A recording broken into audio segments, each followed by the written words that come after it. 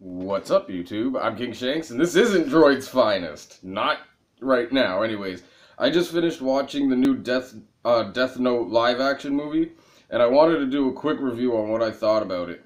The last year, I was obsessed with Death Note, the anime series. I was so obsessed I wanted to make my own Death Note, but then I realized if I get arrested with a Death Note, they'll probably think it's a hit list, and I'll get charged again and again, and I don't need that. So,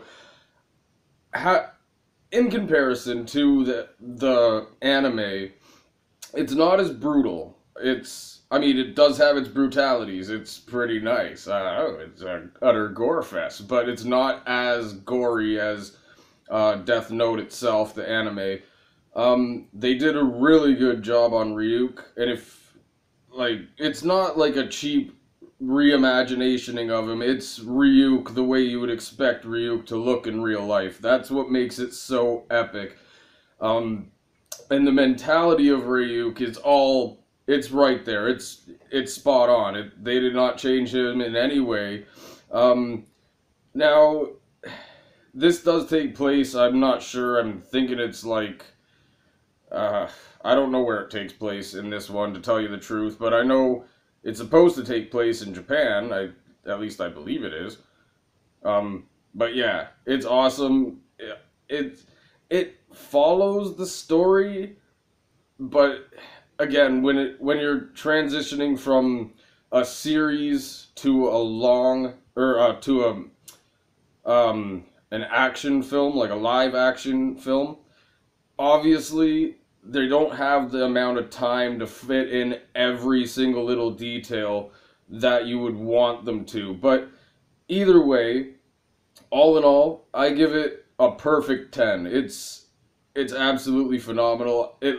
When I first heard that they were going to do this, I thought for sure they're going to screw it up, just like, Marvel screws up some of their live action films, and how Green Lantern, just look at DC. What did you do there, DC? What the fuck did you do there? But no, they stuck very true to what you would want to see in Death Note. And honestly, the ending, it was really well thought out. I liked it a lot. But anyways, I just wanted to do a quick review before I got back to doing Droid's Finest, because I'm about to start doing it right now. I gotta do my video games.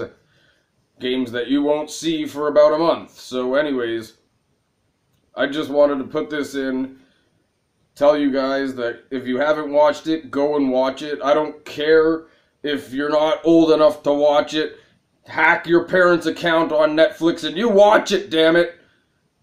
There's no nudity in it. It's just a lot of violence. Just explain to them. There's no nudity.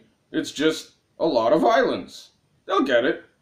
If they let you play Call of Duty, you should be fine with it. Anyways, I'm gonna go because I do need to get back to Droid's Finest. And anyways, yeah, that's my review. It's absolutely epic. I haven't been this happy in a long time to actually see animated film turned into a live action film, and it actually turned out really, really, really good. I am surprised. So yeah, go check that out. Anyways, stay tuned, and I'll see you soon.